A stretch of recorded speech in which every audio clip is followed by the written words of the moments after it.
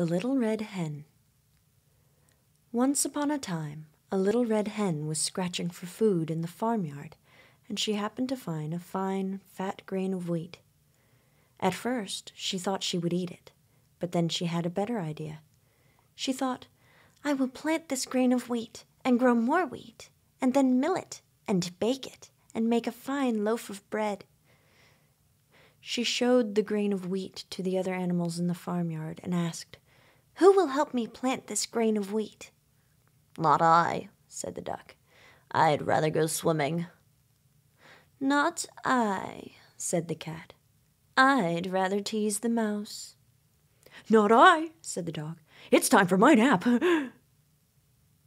"Very well, then," said the little red hen. "I'll plant it myself." And she did. After a while, the grain of wheat grew into a tall grain stalk. Then it turned yellow, with many, many fat, golden grains of wheat at the tip-top.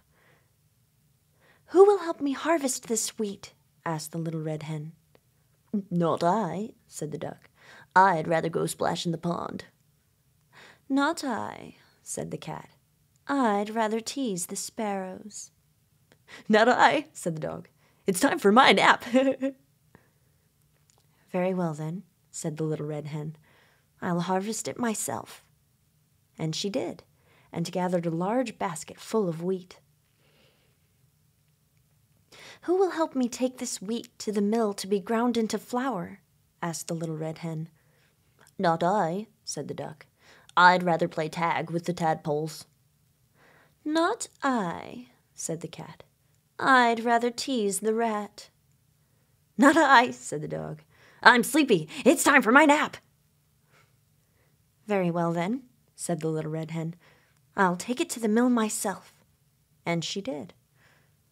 After the mill ground the wheat into smooth white flour, the little red hen asked, "Who will help me bake this flour into a fine loaf of bread?" "Not I," said the duck.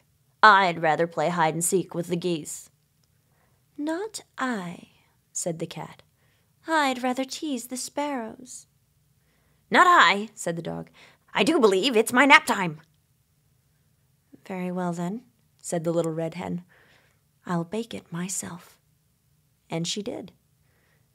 After the loaf came out of the oven, it was a beautiful golden brown color and smelled wonderfully warm and delicious. The little red hen sliced a large piece and put it on her plate. Then she said, "Who will eat this bread?" "I will," said the duck. "I will," said the cat. "I will," said the dog. "No," said the little red hen. "No one helped me plant the grain. No one helped me take it to the mill. No one helped me bake it. I will eat the bread all by myself."